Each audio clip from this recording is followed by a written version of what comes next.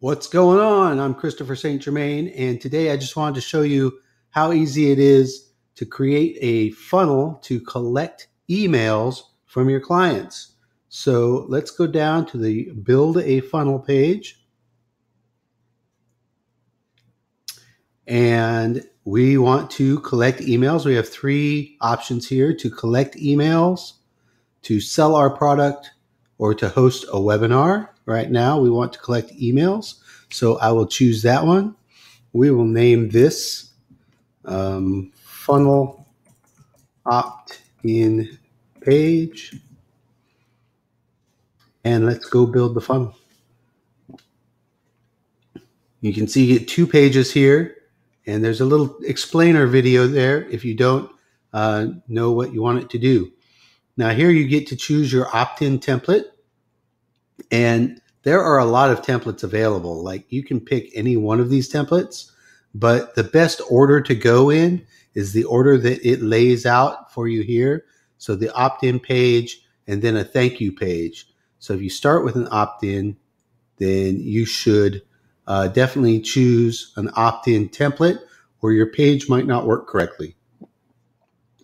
So go through here and find something that looks intriguing to you, that kind of fits your style. If you have certain branding that you want to do and you're looking for something that is along the lines of the branding that you want to use, then look for something similar to that. If maybe you're selling a book, and you can see that there's a few in here that have a book cover in them already. Let's see, this one has a good book in it. Let's choose that one.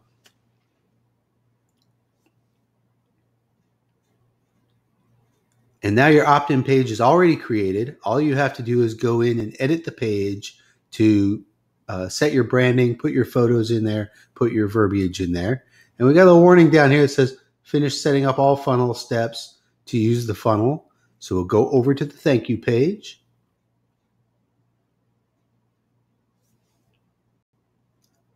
And we will choose a thank you page. Again, we want to kind of look for branding, what's going to fit with our style. And I mean, you can change the images out and such, but if you've got something that matches the first page, then that's always a good idea. And if you have an idea that maybe you want to send them to an affiliate site when you're finished taking them through the funnel, then that is something to keep in mind too. These are the most basic thank you pages, and here's an absolutely complete blank thank you page there. Let's choose that one.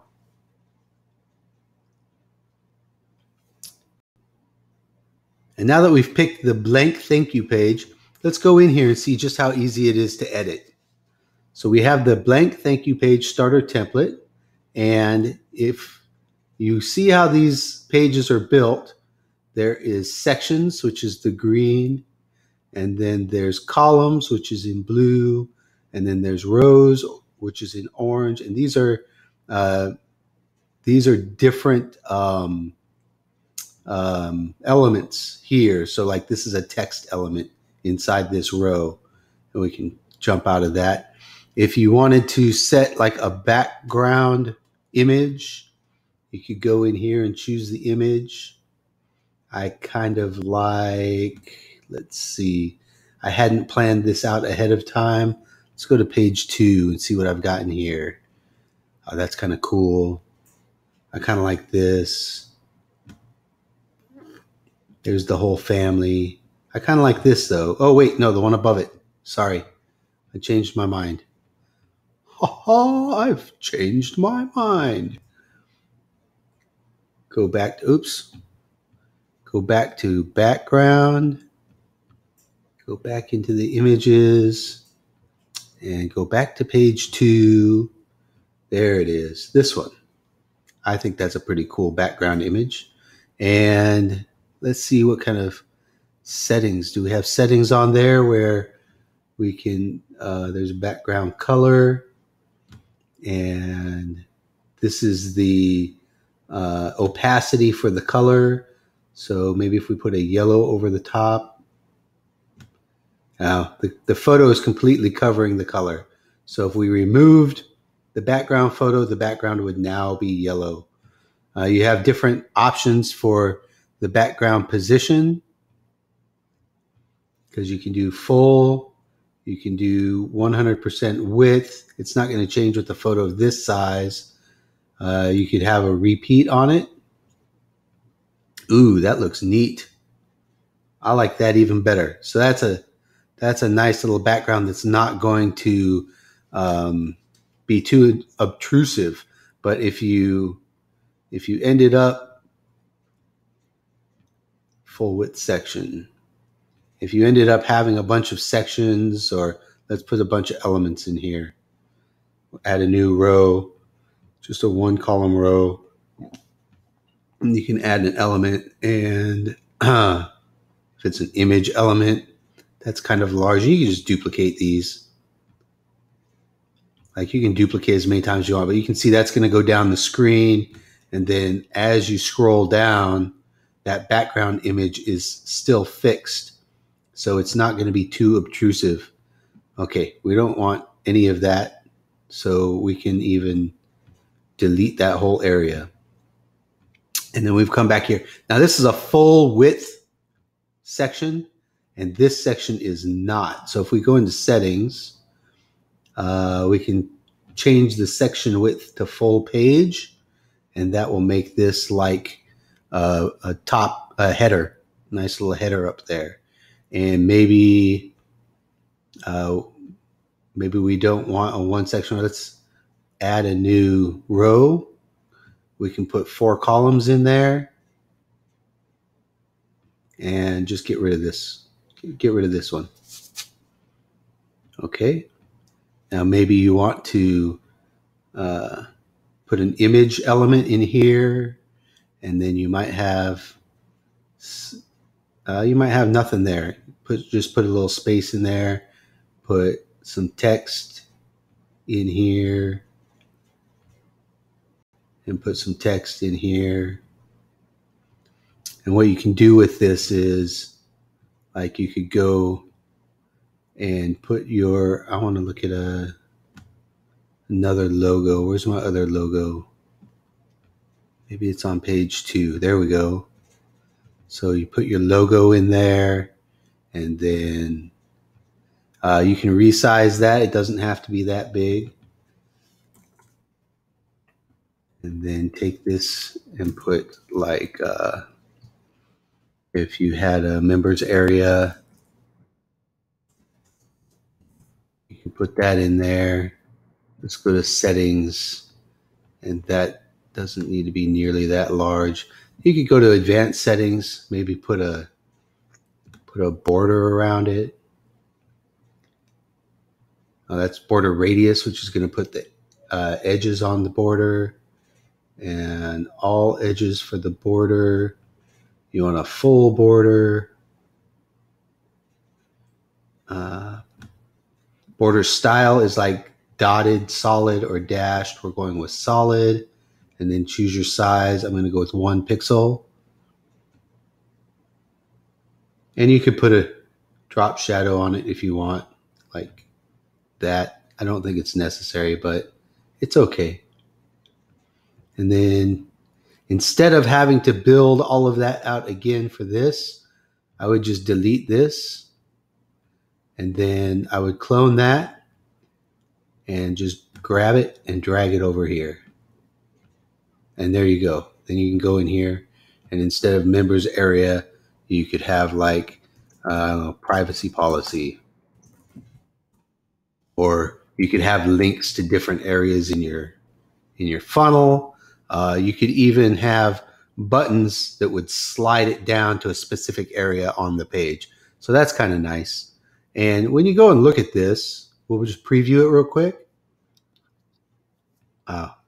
If I save it first. Yeah, we know. We talked about that in an earlier video, where you have to change your SEO metadata. So if we preview that, so it's just got kind of a nice header. You can move these around. I would put some padding on here. In fact, I would make this whole border smaller. Let's take a look at that and see how easy that is. So if I go here, go to settings, there's no top margin. Come down here to padding though, and the bottom is huge, right? We could pull that up so it's not so huge. The top is huge too. Let's bring that up. And then when I go here and change these settings, I could put a little top margin in there just to move it down so it's kind of balanced. Where was that? That's a little too far. I want to come back one. Go to 30. Okay. And do the same thing with this one. Just open up the settings with the gear wheel. Put the top margin at 30. And there. Now it's all nice and balanced, even all the way across. And it's not too obtrusive. Do I want to put anything else in here? I think I would go to my next row. And then your next row could be like maybe a 2-column row. And with these rows, they don't have to be centered like that. You can space them out however you want. So maybe we would want to put an image here and a paragraph over here.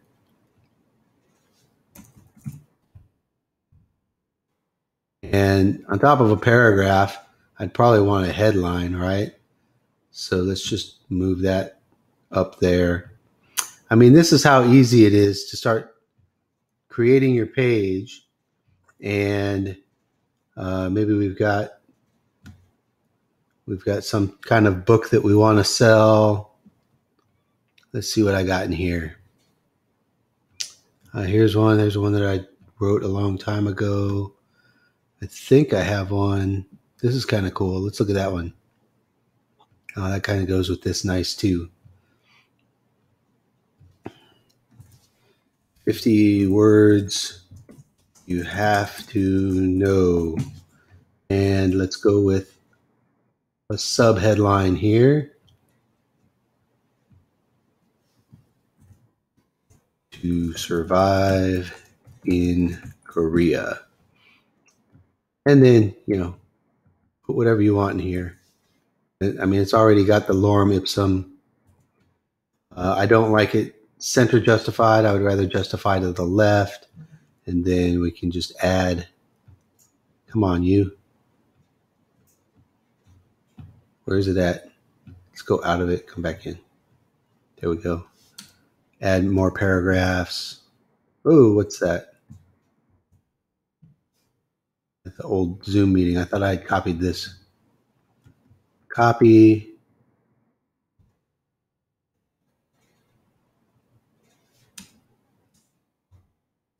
Paste. There we go. Put a couple of paragraphs in there talking about the book. This book is huge. So let's come over here and maybe make that 250. There you go. That looks a lot better, but it's too high. It's not balanced with this. So we can either take the top padding off of here and pull it up, which is what I would prefer to do. Or we could come over here and add some to this by doing that. And I like everything to be nice and balanced.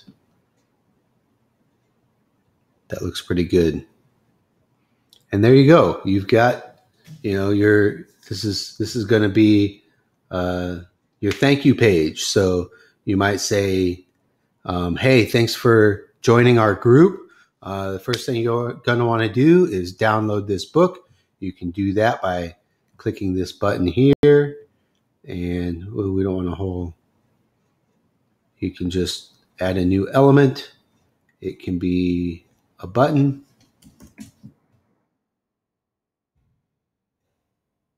You could say download here. And you can set that button up to go to your Google Files and connect with that booklet, and they can download it directly from the file. So it's super easy to create your pages, to create an entire funnel, to collect emails. And what do you know? You've got all of this stuff finished for you. This took us, what, 15 minutes? How long would it have taken and how much would it have cost if I had to hire a developer to have done all of this for me? Let's take a look at it. And I think it's pretty nice. I mean, it's a nice, simple page, and it's got a nice background to it.